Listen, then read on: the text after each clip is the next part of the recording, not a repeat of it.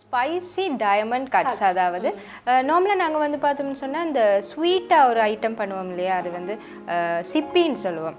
அதே மாதிரி தான் இது வந்து ஸ்பைசியாக இருக்க போகுது. கோதுமை மாவு 2 கப், இஞ்சி 1/2 இன்ச்சு கட் பண்ணி வச்சுக்கலாம். அடுத்ததாக வந்து உப்பு தேவையான அளவு நாங்கள் யூஸ் பண்ணிக்கலாம். அடுத்து வந்து ஓமப்பொடி, இதுவும் ஒரு 1/2 ஸ்பூன் மாதிரி போட்டுக்கலாம் நாங்கள். அடுத்ததாக வெள்ளைப்பூடு 4 பல்லு தேவைப்படுது. அப்புறமா 5 காஞ்ச மிளகாய். இப்போ வந்து நான் இந்த வெள்ளைப்பூடை ஒரு 4 பல் எடுத்துக்கொள்ளுவோம். அதை வந்து கிரைண்ட் பண்ண போகிறேன். அது மட்டும் இல்லை, இஞ்சி ஒரு 1/2 இன்ச் மாதிரி எடுத்துக்கொள்ளுங்க. பொதுவாக இஞ்சி உள்ளி வந்து நாங்கள் சாப்பாட்டுக்கு போடும்போது, அதாவது தாளிக்கும் போது நாங்கள் இதை வந்து பேஸ்ட் பண்ணி போடுவோம். எந்த சாப்பாட்டுக்குமே நாங்கள் வந்து கறி சமைக்கும் போது முக்கியமாக போடுவோம். அது வந்து ஒரு நல்ல வாசனையாக தரும் இல்லையா, அது வந்து ஒரு ஸ்பைசி கூட கொடுக்கும் இல்லையா. அதுக்கப்புறம் நான் வந்து ஒரு 4-5 உங்களோட உரைப்புக்கு எவ்வளோ தேவையோ அதுக்கேற்ற மாதிரி நீங்கள் வந்து இந்த காஞ்ச செத்தல் மிளகான்னு சொல்லுவோம், அதை கொஞ்சம் உடைச்சி போட்டுருங்க. இது கிரைண்ட் பண்ணுறதுக்கு கண்டிப்பாக நாங்கள் வந்து தேவையான அளவு தண்ணி விட்டுடலாம்.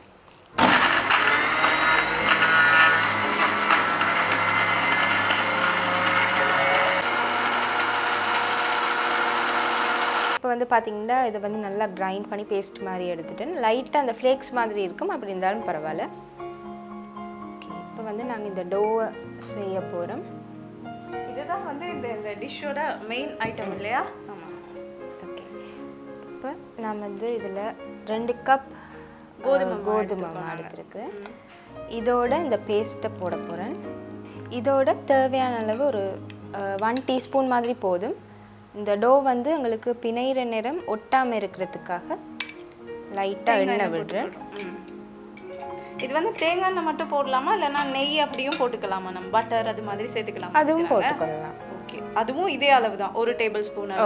வந்து ஒட்டாத மாதிரி ஒரு டோவாக எடுக்கணும். நார்மலாக நாங்கள் ரொட்டி பிணை சப்பாத்தி ரொட்டி அந்த மாதிரி பதத்துக்கு வந்து எங்கள் கையில் ஒட்டாமல் அதெல்லாம் ஒன்றா திரண்டு வர இல்லையா. ஓகே, இனி வந்து நான் இதுக்கு தேவையான அளவு உப்பு விட போகிறேன், 1 டீஸ்பூன் மாதிரி.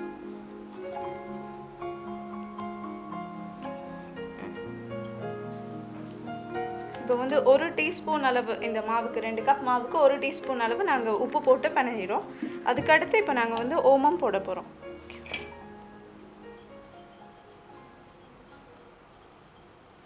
இப்போ வந்து இந்த டோவை நல்லா பிணைஞ்சு எடுத்துட்டு இது வந்து ஒட்டாத மாதிரி வரணும். ஸோ இதுக்கப்புறமா நாங்கள் வந்து குட்டி குட்டி பவுலாக டிவைட் பண்ணி வைக்க போகிறோம். அதாவது சப்பாத்திக்கு நார்மலாக பிரித்து வைப்போம் தானே, அதே மாதிரி பிரிச்சுட்டு நாங்கள் வந்து 1/2 அன் ஹவர் இதை வந்து அப்படியே வைக்க போகிறோம். ஓகே, இப்போ வந்து நாங்கள் இந்த டோவை நல்லா மெல்லிஸாக தேய்க்க போகிறோம், நார்மலாக நாங்கள் சப்பாத்திக்கு தேய்க்கிற மாதிரி. இது வந்து இந்த இதில் தட்டில் ஒட்டாமல் இருக்கிறதுக்காக நாங்கள் கோதுமாவும் தூவிக்குவோம் இல்லையா.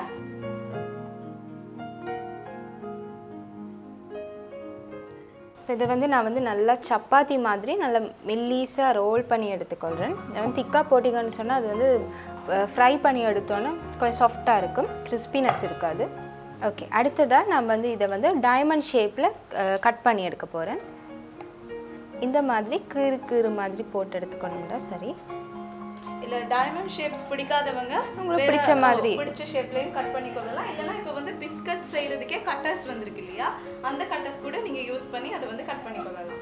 இது வந்து இந்த டவ் நாங்கள் செஞ்சு 1/2 அன் ஹவர் வந்து நாங்கள் வச்சுருந்தோம், ரூம் டெம்பரேச்சரில் வச்சுருந்தோம் இல்லையா. அதனால தான் வந்து இந்த நாங்கள் செய்கிற இந்த டைமண்ட் கட்ஸ் கூட வந்து நல்ல பூசியாக வருது, நல்ல கிறிஸ்பியாக இருக்குது, நல்ல பூசியாக வருது. இதை நாங்கள் 2 பக்கமும் திருப்பி போட்டால் அது அந்த ஒரு கலர் ஒன்று வரும், கோல்டன் ப்ரௌன் கலர் இல்லையா. இப்போ பார்த்தீங்கன்னா இது வந்து நல்ல கோல்டன் ப்ரௌனில் இருக்குது. அந்த கட்டத்தில் வந்து நீங்கள் இதை எடுத்தீங்கன்னா சரி. ஓகே, வந்து ஸ்பைசி டைமண்ட் கட்ஸ் வந்து நாங்கள் வந்து ரெடி பண்ணிட்டோம். இப்போதைக்கு வந்து நல்ல கிறிஸ்பியாக நல்ல கலரோடு வந்திருக்கு இல்லையா மெலிசா.